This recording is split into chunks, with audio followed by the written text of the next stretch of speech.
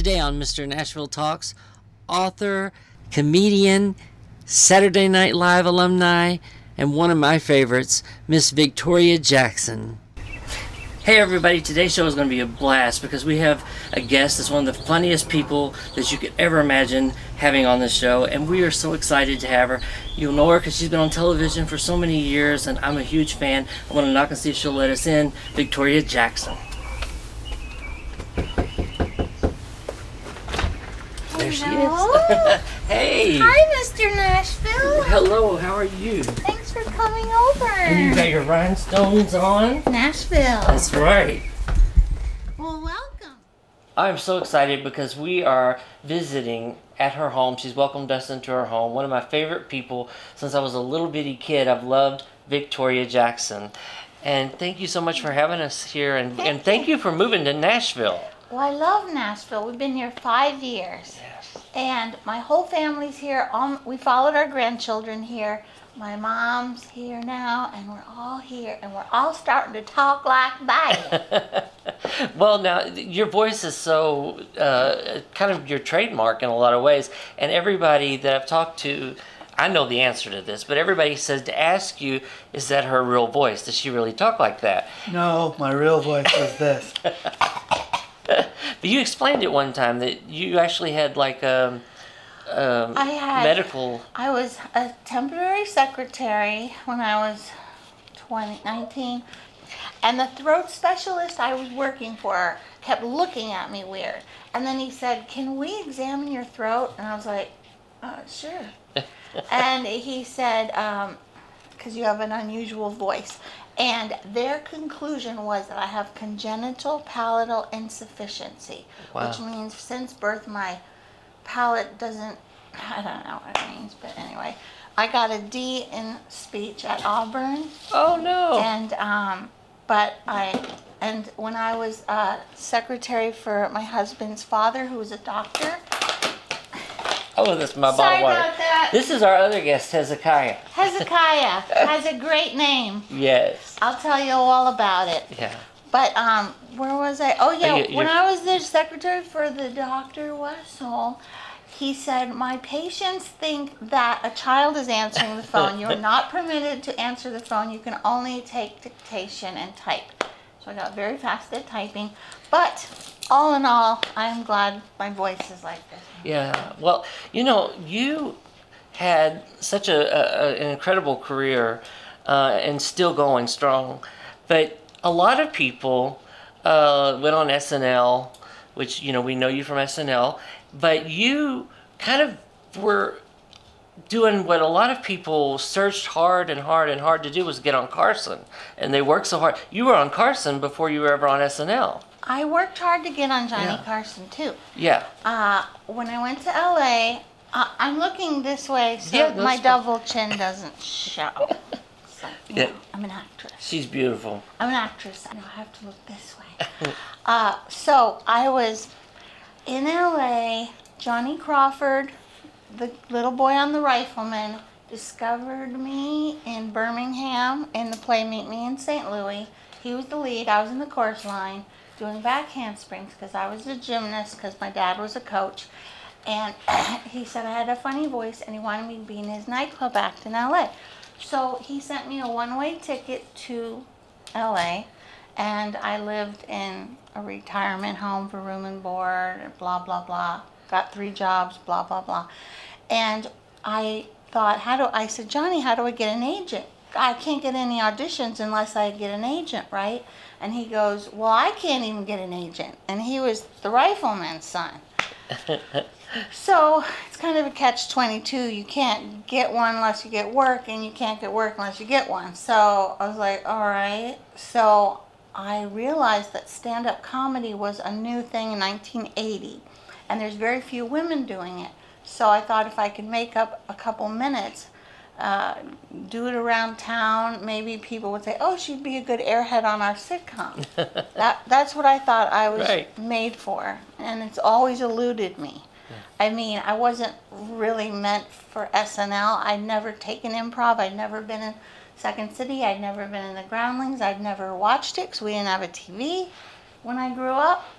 So it's kind of funny, the journey, you know. I just went through doors that opened and couldn't go through doors that closed. And long story short, I started doing a stand-up comedy act.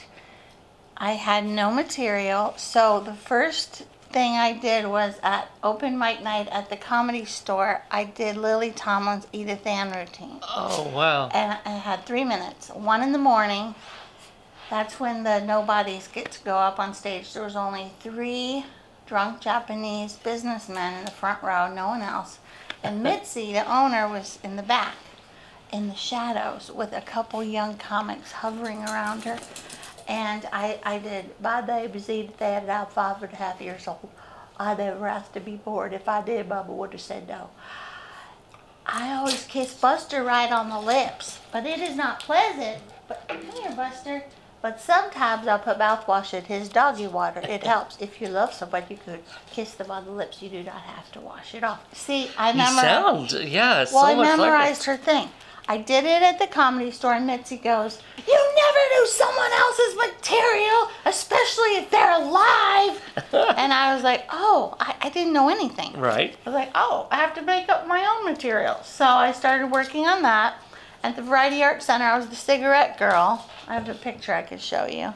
Yeah. I had a cigarette tray. In the daytime, I worked at the American Cancer Society telling people how to quit smoking. And at night, I was the cigarette girl selling cigarettes. But no one was buying them because in LA, it was out of style in 1982. Everyone's healthy there. And so I was just like, it was a 30s club. So I was like, cigarettes, cashews, nuts and butts. That's what the boss told me to say. And then I did a little act. Everyone who worked there, Milt Larson was the boss, and he was so nice. I said, "Can I do an act?" And he goes, "Well, what do you do?" And I said, "Well, I could hold a handstand and say poetry." Because of my gymnastics, I thought that's the only thing I can do that no one else in Hollywood could probably do. And so I started doing that. I did it for 2 years, every night, and then the Tonight Show Talent Scout came to see another comedian, and she told dirty jokes. And in those days, you couldn't get on NBC if you told her. Yeah. And so I came on after her, and then they said, "You want to be on the Tonight Show?" And I was like, yes. So then Johnny Carson, he kind of got me. Yeah. The talent scout said, "If Johnny gets you, you'll have a career. If he doesn't like you, I'm going to get fired." It's true, yeah. The talent scout guy. And when he opened the curtain, when I went out for my first time, he was shaking. And I said, "Why are you shaking?" He goes, "Because if Johnny doesn't like you, I get fired." Oh, wow. So, Well, we're on there 20 times. Yeah, like so about Johnny it. liked you. Yeah. yes, that was good. I don't think Letterman liked me very much. It's funny you said, because I watched some of the, leading up to the interview, I went back and watched some, and a lot of them I'd already seen, when they actually aired. But I did notice he was actually kind of rude to you on the Carson show. He was rude to me on his show Yeah. and the Carson show. Yeah, yeah. But and I don't think he got what you did. my analysis is that Johnny Carson was the best because, Yes. I'll tell you why. Because they pre-interview you. Do you like my purple nails? Yeah, I love them. And I love your rhinestones for Nashville. Oh yeah, well I wanted I love that. We're going to talk about my that. lavender hair. Yes. Okay, so Johnny Carson was the best because they pre-interview you. Yeah. And they said, "Who are you married to?" I said, "A fire eater." And they're like, "A fire eater?" Well, on the air, Johnny Carson said, "So, who are you married to?" And then I said, "A fire eater." And I got a huge laugh. Yeah. On the other talk shows, the hosts wanted to take the laugh for themselves. So they said, "So, I hear you're married to a fire eater." Big laugh. They got the laugh. And then I said, "Yes." No laugh. You Yeah. see the difference? Yes, exactly. Johnny Carson was so gracious. He would set up the interview so that Yeah. you got the laughs. Exactly. And I thought I was so funny after I was on Carson. And then I'd go on other shows and I wasn't that funny. It's because of Johnny. Yeah. Well, see, that's the thing. They want a lot of people, when you're interviewing them or whatever, they try to take over the interview for their FaceTime. Well, you're on the show every time it airs. Right. The guest is the most important person. Yeah. And that's how I've always felt about it. I think that as That's long why as they he's look Mr. good. Nashville! I love that. Well, now, when you were on the show, on SNL, because you were a Christian and you'd been to Bible college and all these things, you never really changed who you were. Mm-hmm. And that seems kind of like it must have been a tough environment to kind of work in, you know, with all the New Yorkers at the time being, and I'm sure that they were not all Christian people or whatever. Did they ever give you any flack over your... Well, when I first moved to LA, I got the feeling that everyone was pretty open. Yeah. And it was all about, are you funny? Yeah. And when I got on SNL, Lorne Michaels liked my audition and hired me because he thought I was funny. And when my faith in Jesus Christ, not my faith, Right. my faith in Jesus Christ, Yeah. came up occasionally, you know, nobody was really that mean to me. About 3 people at SNL seemed like they didn't like me because of that. But most of the people respected my work ethic, and we had fun, and they just wanted me to be funny.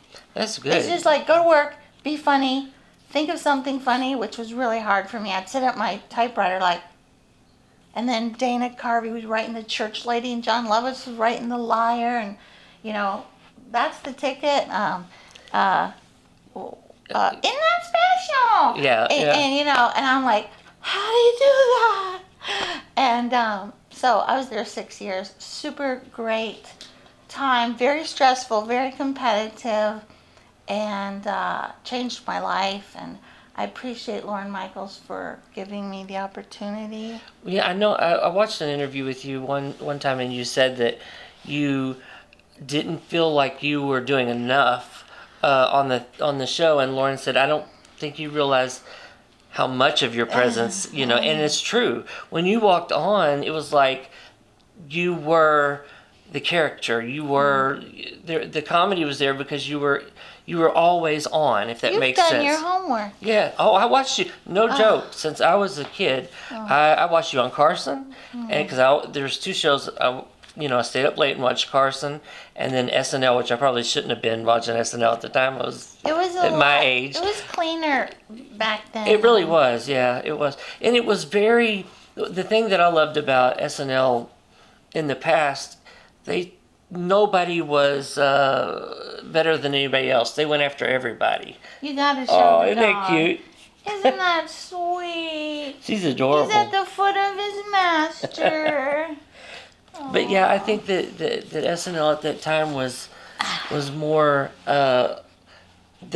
Nothing was off limits. I mean, nobody was off limits. To where now, I think they center in more on things. They're too political. Exactly. They're too biased. Yeah. And there's a lot of hate and anger coming out when it used to be more. Everyone could be made fun of, not just one side. Yeah. I remember you did a song called "I Am Not a Bimbo" or something. Yes, that was my best thing. Yeah, and is that the one where you did the handstand on the... The bimbo one, I did a half strip to make fun of Jessica Hahn, who I later met, and she's a super nice person. Oh, yeah. Very I knew sweet. Tammy Faye and Jim. I knew You both of them. did? Yeah. I love Tammy Faye. She was a doll, and I love them all. Yeah. Well, But they were good good cartoon figures. Oh yeah. They must have. Everybody back then, Zsa Zsa, and you did the most perfect Zsa Zsa. Can you do a little bit of it, or is it Darling, too long? I work all over the world, and I just want to be with you. I didn't want to slap a cop. I wanted to spank him.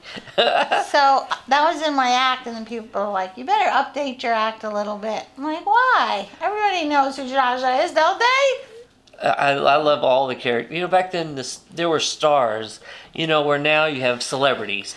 There were stars back. Up until the 90s, I guess, and then when they started getting into more of the reality culture, I guess, and everything. But on a serious note, you went through some real tough times recently. you've had health issues. I'll let you tell it. But you come through and you're doing well. And I don't want to say what you went through. I'll let you tell that. But well, I never went to the doctor. I was never sick. And one day I was coughing and it wouldn't stop, and I had to do my stand-up show at Zany's, Nashville. And I couldn't stop coughing. And somehow I got through it, and the next day I went, okay, this is ridiculous. I have to go. I went to the walk-in clinic, and the male nurse named Gordon, I said, there's a little numb spot right there. Is that like my lymph nodes fighting the cough? And he goes, I'm sending you directly to the Vanderbilt Breast Clinic. And I said, why? I don't have a lump or anything. It's not in my family, hereditary. And he goes, no, that's where my wife goes. And I was like, goes? And so, like, you have to go a lot. And I went there, and they said I had the most common type of breast cancer. And I was 50, this was 2015. I was 50-something. And so I had double mastectomy, radiation, chemo for 5 months, went bald, and I have always known Jesus since I was 6. I was like, Lord, I've read your word, memorized it, talked about it my whole life. Now I'm going to have to put it into action. Now I'm going to have to live it. For me to live is Christ, to die is gain. Absent from the body, present with the Lord. So I was like, okay, God, it's a win-win. If you heal me in heaven or if you heal me here, it's all good. Yeah. So I thought, I want to show the world how a Christian dies with joy, because why be afraid of death, right? So I went through this journey for a year, and I wrote about it because I'm creative. I have like urges to write a song, or, well, usually whatever something's bothering me or pain, I always say the best art comes from pain. Yeah. But anyway, because, you know, stand-up routines, it seems like most of the people who do stand-up, they're just complaining about something that bothers them or something they hate. And that's how I made up my stand-up routine, and done it for 20 years. Basically the same routine. I try to add new stuff, but it's very hard. People don't realize it's really hard to gather 45 minutes of jokes. Right, yeah. And even Seinfeld made a movie about how hard it was to start over and try to make a new set. But anyway, so I wrote down a lot of my journey and how Jesus carried me and my husband through it. He just carried us through it.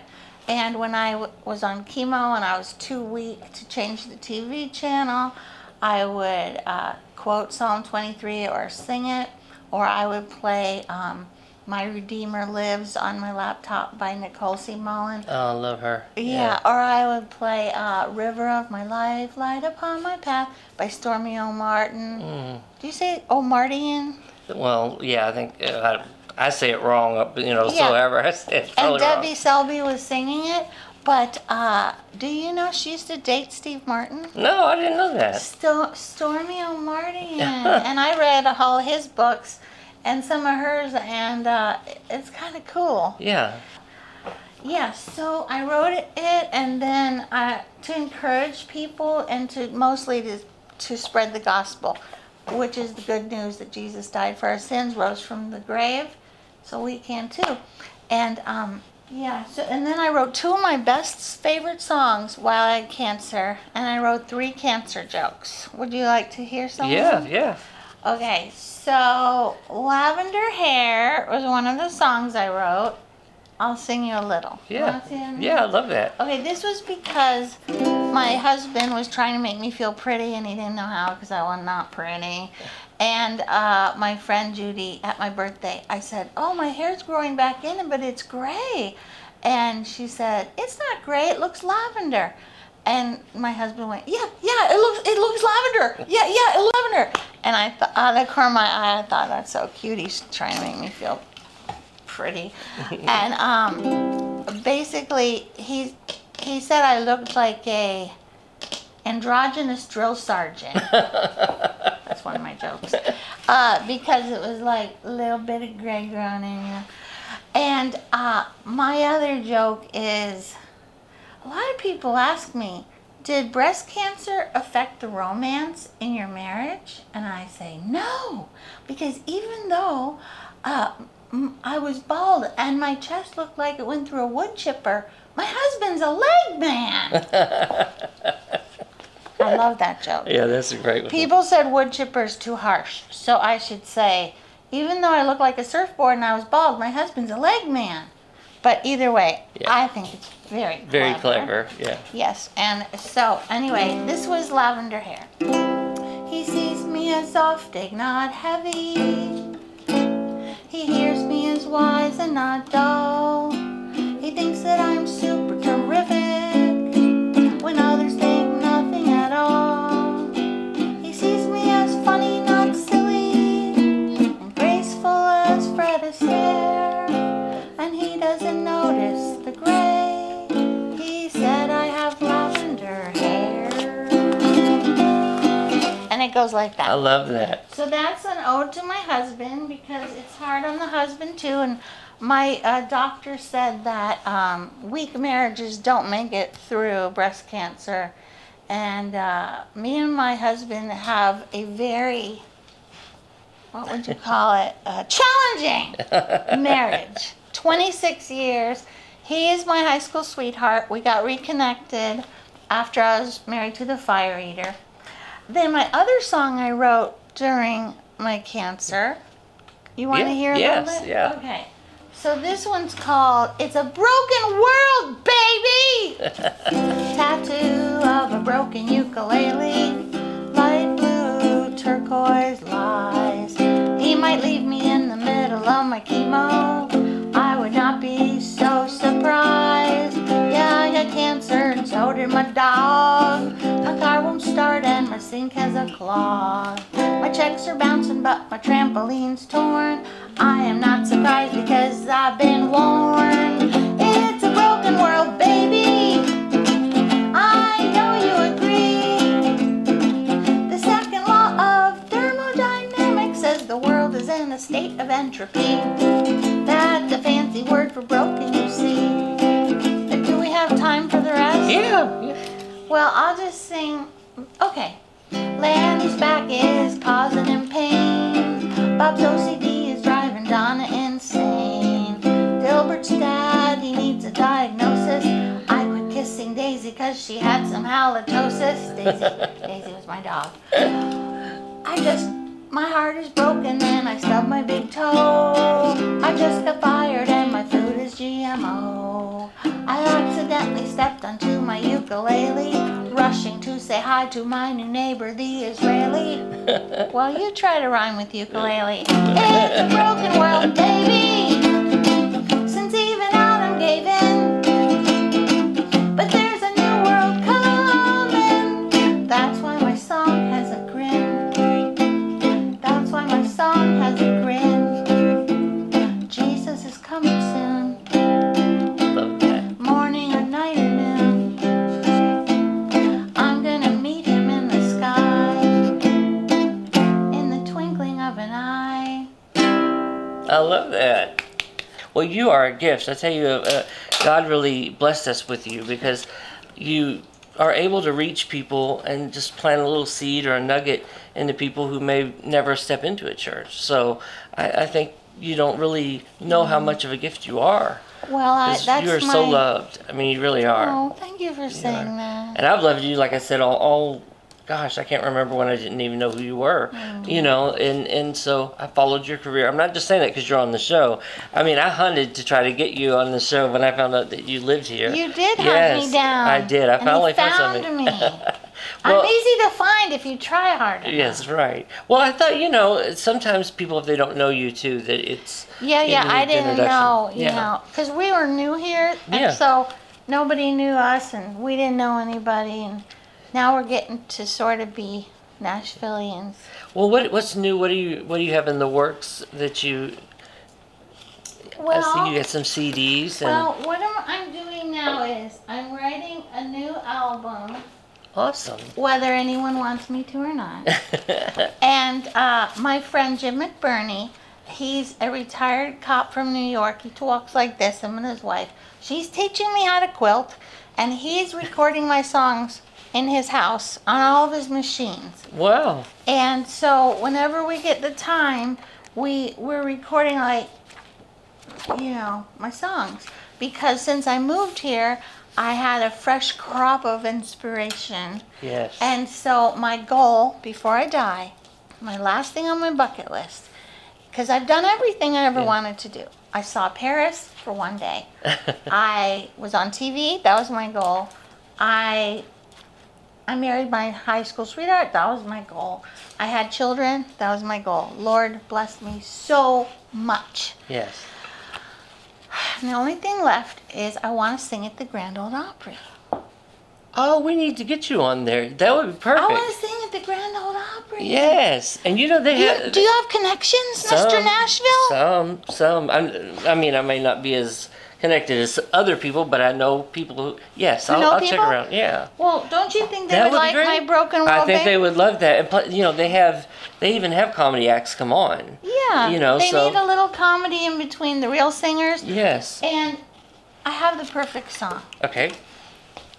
Are you going to edit this out?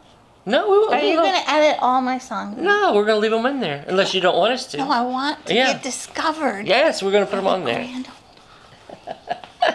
This is my costume.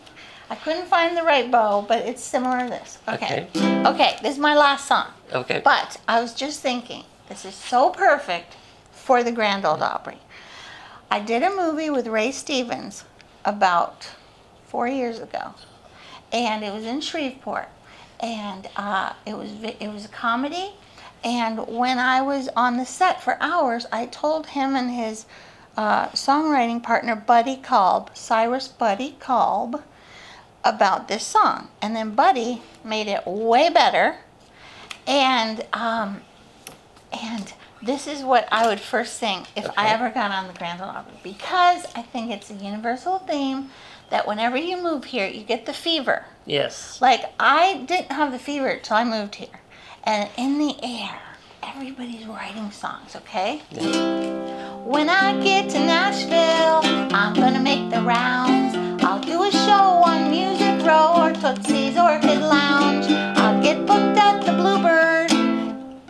It's hard, but I know I will. I'm gonna be a country star when I get to Nashville. I mean, when I get to Nashville. When I get to Nashville, I'm gonna make a splash. I'll dress up all in sequins or in black like Johnny Cash, or let Manuel make me something swell, give them all a thrill. I'm gonna be a country star when I get to Nashville. Right now I'm waiting tables at truck stop in Omaha, but when I make it in, when I get to Guitar Town, I'll show them something that they never saw. Oh! When I get to Nashville, I'm gonna knock 'em dead. I'll be the only country singing star who can sing standing on her head. Play my ukulele at the Opry and make their hearts stand still. I'm gonna be a country star. I'm gonna be a country star. I'm gonna be a country star when I get to Nashville. You know, everybody has a gimmick. I mean, Dolly Parton has a gimmick. She has 2 gimmicks. That's right. I mean, I'll have 3 because I can do a handstand. You know, if Dolly Parton did a handstand, she'd probably suffocate herself. Thank you! You got to do SNL with Dolly. I did. You all, but you all did like something together musically How do you too. know that? Saw the picture, and they cut it out, didn't He they? did his homework. Yeah. I appreciate that. Yeah. Yeah. And, you know, well, in this book, I tell a few secrets. This is my bow too big, and it's how I went from SNL to the Tea Party.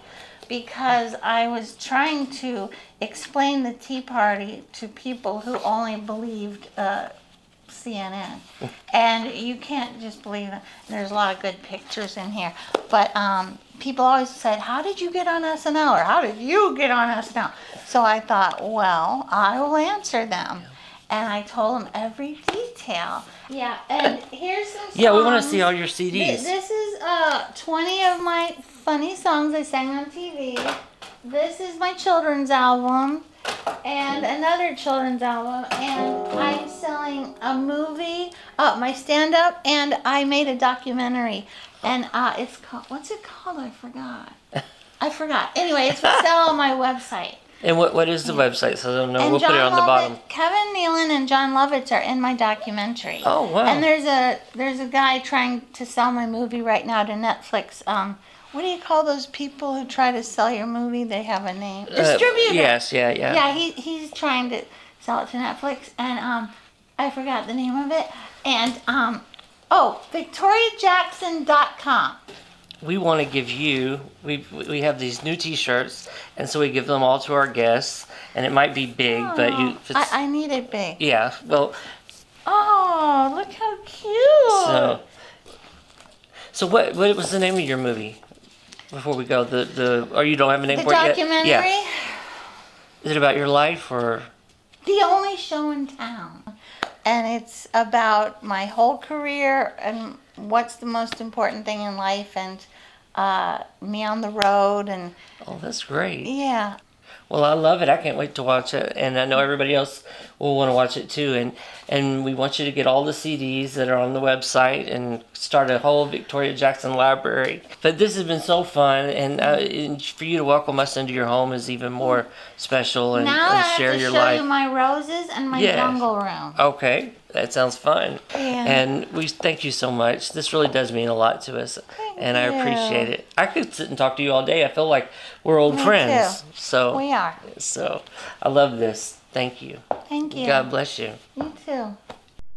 Subscribe to our mailing list and you could win a CD or DVD project by today's featured artist. To enter, please go to www.mrnashvilletalks.com and enter your email address.